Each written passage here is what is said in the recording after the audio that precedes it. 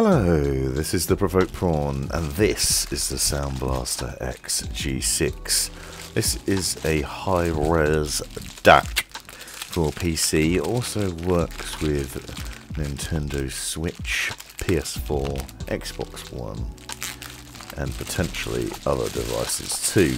Now we're using this interesting addition to our setup. It is obviously a Sound Blaster product, meaning you get a good quality Sound Blaster sound, but it also supports up to 32 bits, 384 kilohertz high-res audio, which is insanely high. Obviously it's going to vary depending on your source.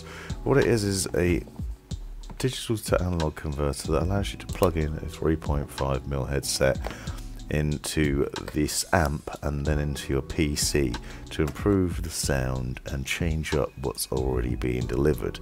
And I thought it was worth testing this out, as I happen to have a couple of different 3.5mm headsets in the house, but I've just recently been using the Logitech G Pro X, which I've done an unboxing review of separately, and so that's the 3.5mm headset.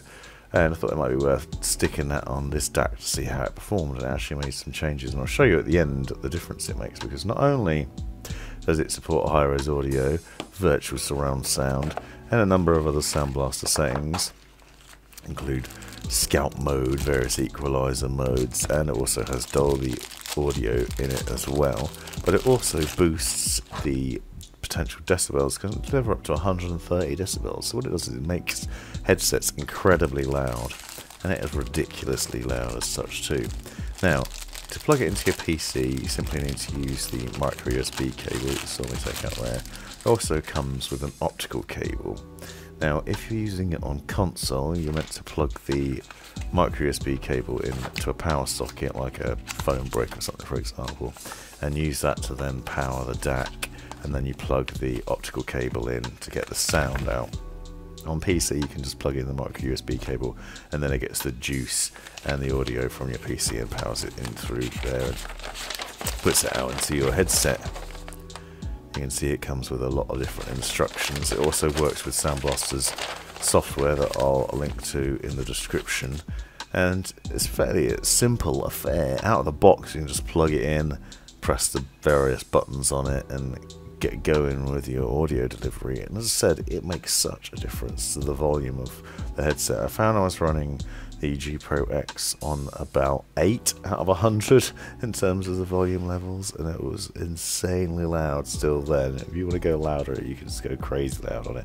And the G Pro X is fairly loud anyway, but this thing makes it a lot louder. So if you've got a pair of headphones or a headset that's 3.5mm powered and you think it's not loud enough, this DAC will make a big difference to that. Obviously loudness doesn't necessarily equal quality, however the sound from this DAC is actually very good too.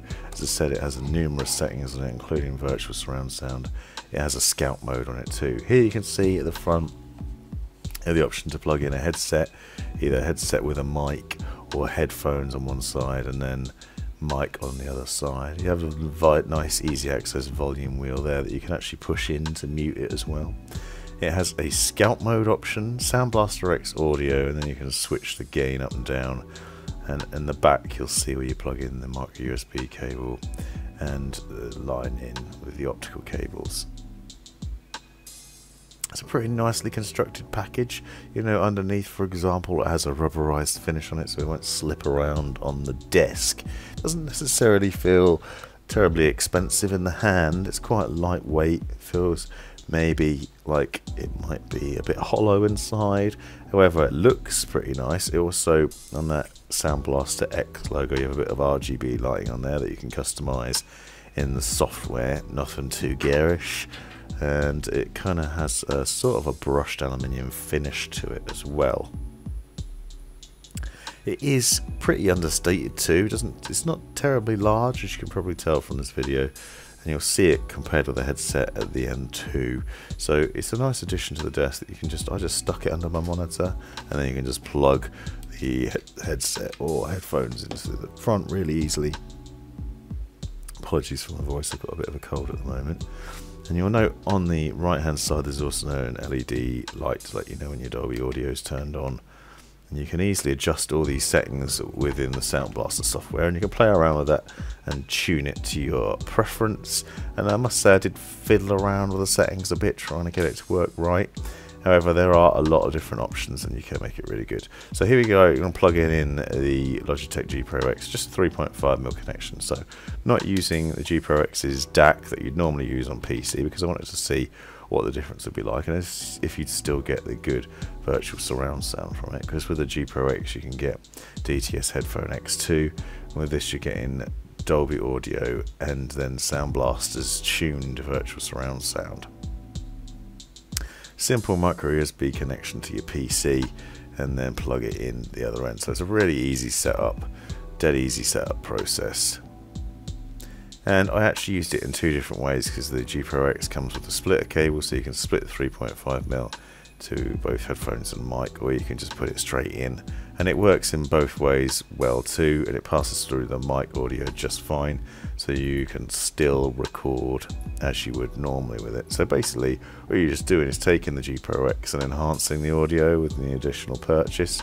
So if you've got a 3.5mm headset, as I said, that you find that isn't quite loud enough, then the G6 might well be a good purchase. Now here I'm showing the difference in the audio levels. So I've got a sound level meter, I've got the G Pro X plugged in directly to my PC with a 3.5mm connection set on maximum volume and just a song playing in the background, and you can see it hits around 90 decibels as top, maybe 98, and it gets reasonably loud, and that's maxed out.